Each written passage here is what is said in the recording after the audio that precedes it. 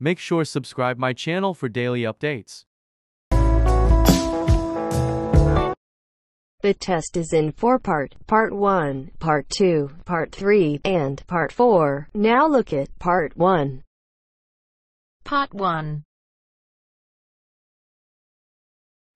You will hear a conversation between a visa officer and an applicant.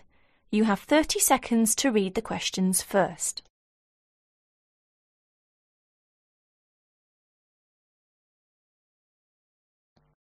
First, you have some time to look at questions 1 to 5.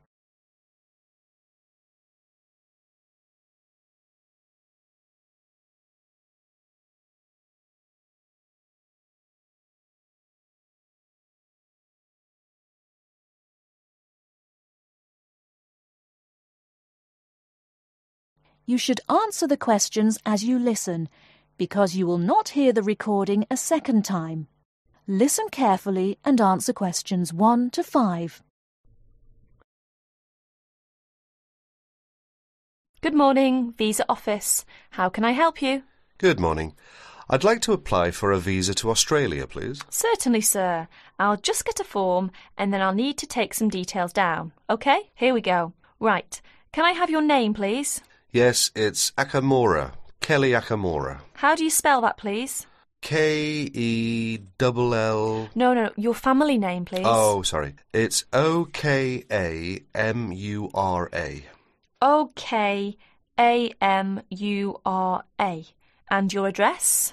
Apartment 106, Kingston Street, Hawaii. Kingston Street, Hawaii. Yes, that's correct. So you're an American? Actually, I was born in Japan, but moved to Hawaii 6 years ago. And can I have your age, please, Mr. Okamura? I'm 32. Are you married? Yes, I am. My wife's Chinese. And will your wife accompany you to Australia? Yes, she will. Before you hear the rest of the conversation, you have some time to look at questions 6 to 10.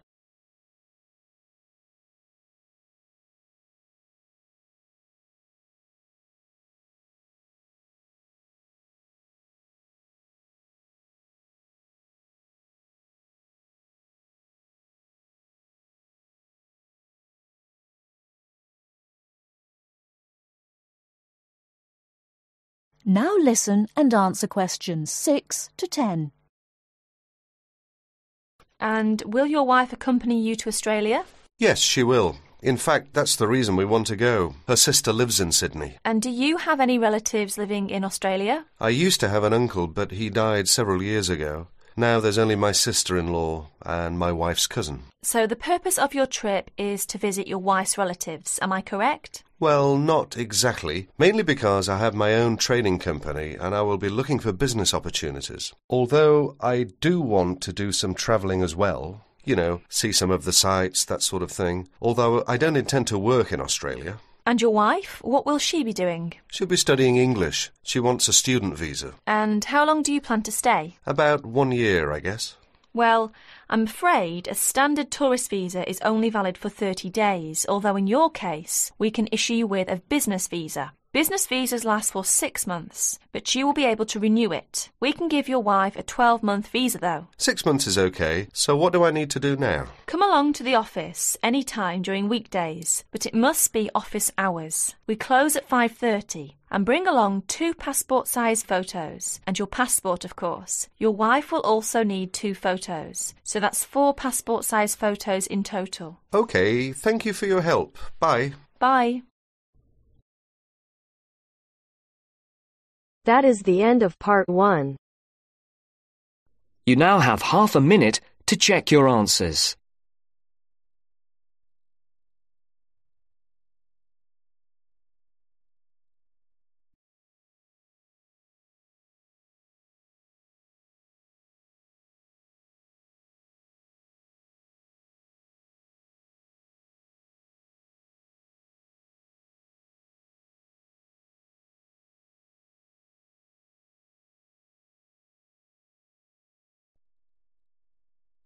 Now turns to Part 2. Part 2. You will hear two first-year engineering students discussing their project on devices which have been specially designed for use in developing countries. First, look at questions 11 to 14.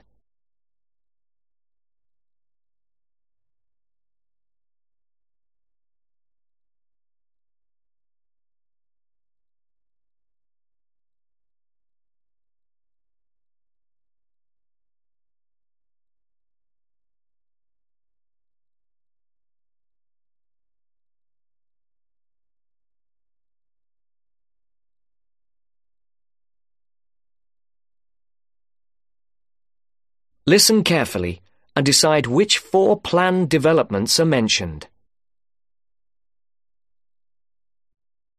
Hi, Aileen. Thanks for coming. No problem. We've got our presentation coming up on Tuesday, so we need to get everything prepared now. Yeah, so we're agreed that we're going to concentrate on these 2 devices which have particularly helped people in developing countries. Yes, and we'll present the information in the form of a table, so it'll be really clear for non-specialists.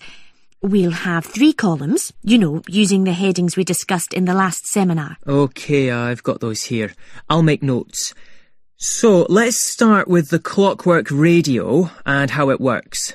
We'll obviously say how it's powered, i.e. that it's wound up.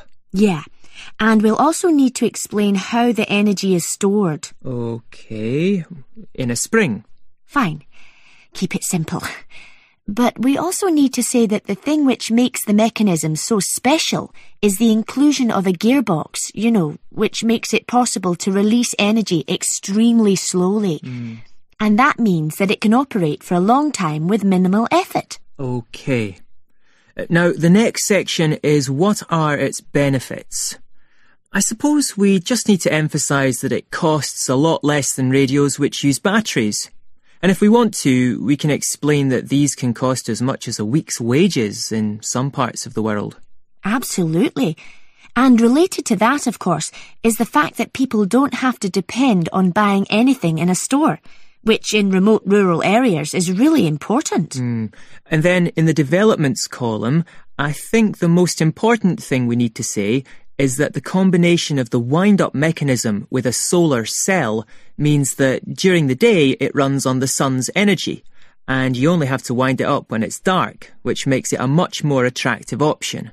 And that's probably that for the radio. Yep.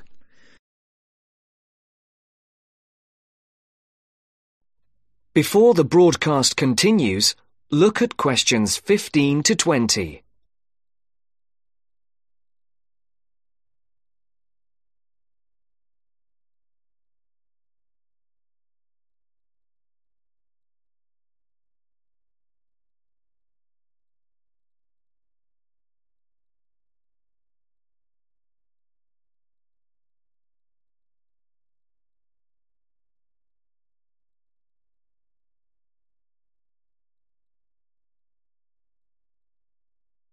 You will now listen to the second part of the talk. So we'll then move on to the solar box cooker. And again, let's keep the description of the mechanism very simple. We need to say that it uses sunlight rather than conventional fuels to cook food. But we also need to explain 2 elements of why it's so efficient. Yeah. The fact that sun's rays enter through a plastic cover. Better call it a lid. I thought it was made of glass. Not according to my research. OK. And then we just say that light is transformed into heat and... Because it has a longer wavelength means that it gets trapped. And so it cooks the food. Good. Right. And then where do we begin on the advantages? There's so many. I suppose we have to begin with the fact that you no longer need to cut down trees, which brings a whole raft of other benefits in its turn. Sure. And related to that, I think we need to say that because dung is no longer needed as a fuel for cooking, it can be used as a fertiliser. Which leads to better harvests. And then there's the fact that there is absolutely no smoke. I was reading somewhere that there's a huge incidence of lung complaints, especially among women and children who have to breathe in smoke from conventional cookers. So that's another plus point. Yep. And then we need to say something about the way cookboxes have been improved. I think we can emphasise the fact that a reflector is often added at an angle to the lid to maximise the amount of light entering. Yes, good point.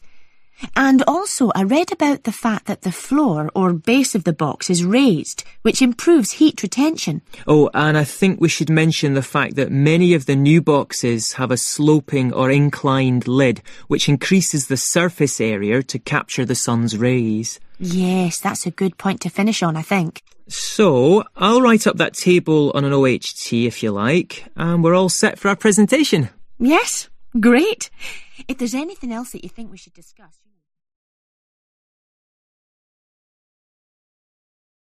That is the end of part 2. You now have half a minute to check your answers.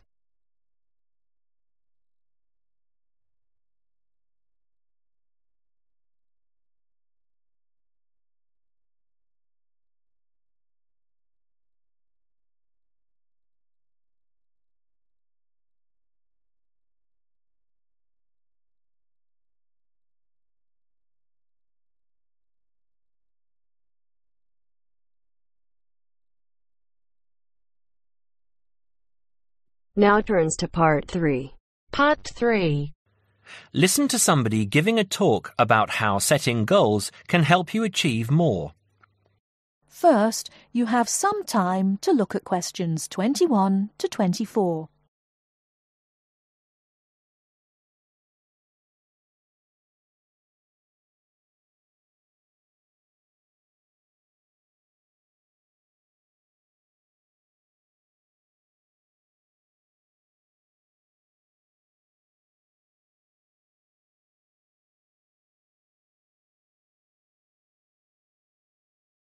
Now, listen carefully and answer questions 21 to 24. Good evening, everyone. It's good to see that so many people managed to make it. An achievement in itself when I'm sure you're all so busy. This evening, I'm going to talk with you about setting goals and how setting goals can help you understand what you really want to achieve. First, though, I'd like to start by saying what I think achievement actually means. I think some people think it's simply about being successful in a job or making money, but it certainly doesn't have to mean that. Achievement is simply accomplishing goals that you set for yourself, doing what you plan to do, and people might plan to do all sorts of different things. Achievement is about realizing your dreams. I would also like to say that to achieve, you must have belief. Belief that you can do whatever it is you want to do. There is more to achievement than simply wanting to do something. Anyone can say that they want something, but actually getting it is not so easy. To get it, you must believe that it is yours. Not having belief is the main reason that so many people do not achieve. If you really want something, you must talk and act like you already have it. Then you have belief, and then you will achieve. So, goal setting.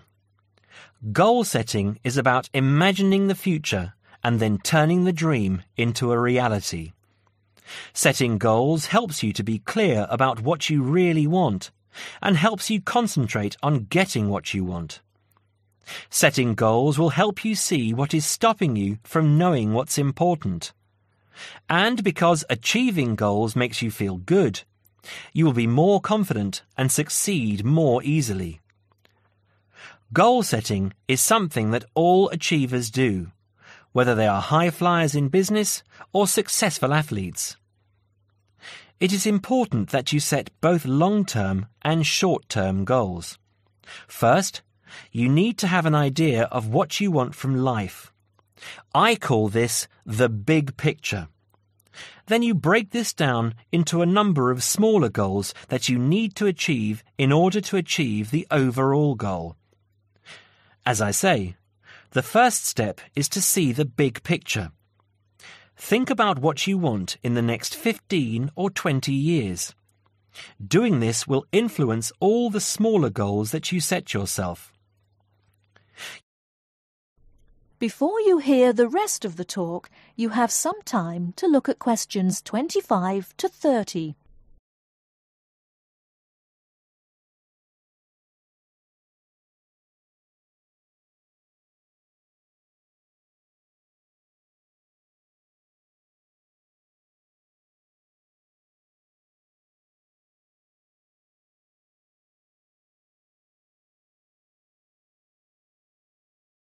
Now listen and answer questions 25 to 30.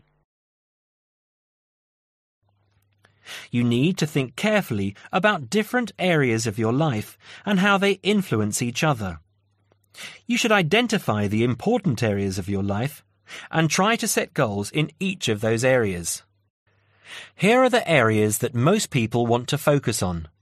But remember that everyone is different. First, think about your career. How important is your career to you? Do you want to be a manager or run your own business? Or are you happy working for other people? Connected to this is the financial side of your life. What sort of income do you want to have?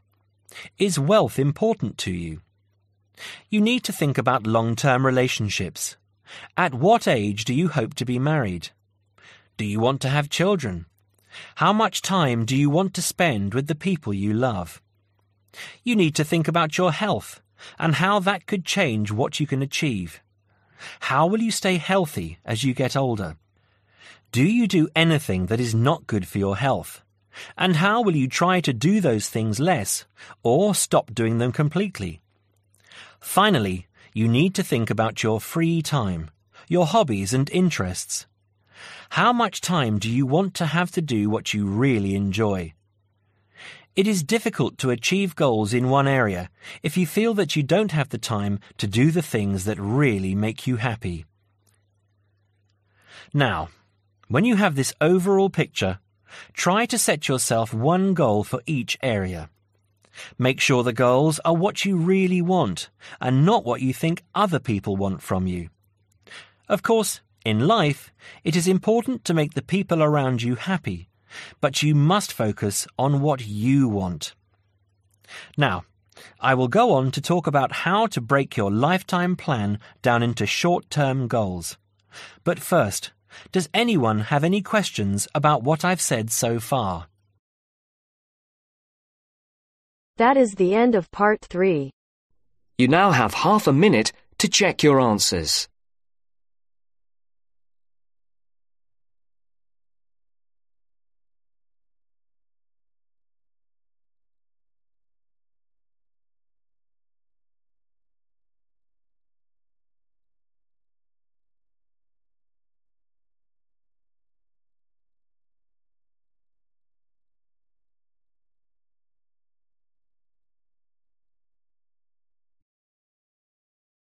Now turns to part 4. Part 4. You will hear part of a presentation by a second-year environmental studies student on research into edible vaccines. First, you have some time to look at questions 31 to 40.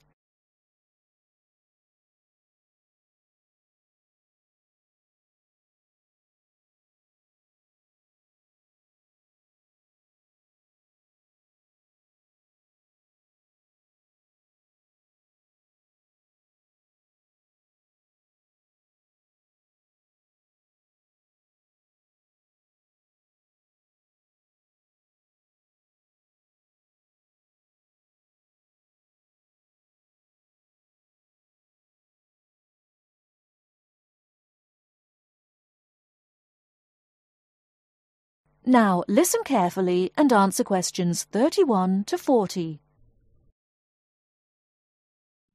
I've chosen to give my seminar presentation on a very interesting piece of appropriate technology designed to prevent sheep and goats from contracting a particularly virulent disease called goat's plague, which is a big problem across large parts of Africa, the Middle East, and South Asia.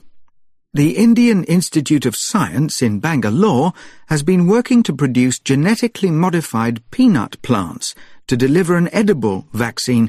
In other words, vaccine which is given through the medium of food. In this case, it is given through genetically modified peanut leaves, which are often used as animal fodder in India. Why is edible vaccine considered much better suited to the local conditions and needs than ordinary vaccines injected by needles? Well, firstly, injected versions are very expensive to produce, whereas edible ones are cheap, which must surely be one of the most important plus factors when choosing a mode of delivery. Secondly, a big drawback with injected vaccines is that they easily perish when they are not kept cool. By contrast, there are far fewer problems with storing edible vaccines. They can last a long time outside a fridge. You can imagine that in remote rural areas, that is an enormous benefit. Another advantage is, because this edible vaccine only contains one viral protein, it allows vets easily to pick out which animals are infected. It's apparently a common problem with injected vaccine that vets can't distinguish between sick and vaccinated animals. However, edible vaccines do have their drawbacks. The major problem is ensuring that exactly the right dose is delivered. The amounts of vaccine which develop in a given genetically modified plant differ significantly depending on the growing conditions. Obviously, too little of the protein might leave certain animals insufficiently protected. And there is also another shortcoming related to the issue of dosage of these vaccines. 99% of the protein actually perishes in the sheep or goat's stomach. We therefore cannot be sure just how much is getting through and working to protect the animal. These negative aspects really have to be addressed to ensure that animals receive maximum benefit. And finally, as with all GM crops, the transgenic peanut plants will have to be grown under strict supervision if we are to ensure that it does not contaminate peanuts grown for human consumption. Now, moving on to the next part of my seminar presentation.